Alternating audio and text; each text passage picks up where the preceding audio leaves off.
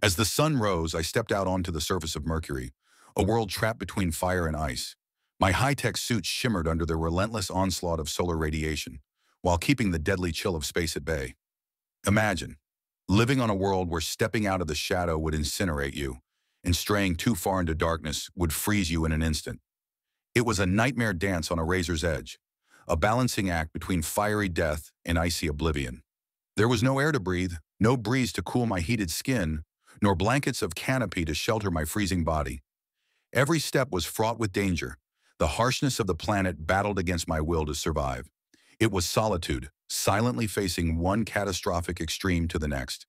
Yet amidst this battle of fire and ice, I became a testament to human endurance, a testament to our constant thirst to conquer the extremes, despite the odds. As I gazed into the horizon, where the blazing sun dueled with the icy darkness, I couldn't help but marvel at the paradoxical beauty of this deadly dance, forever played out here on the surface of Mercury.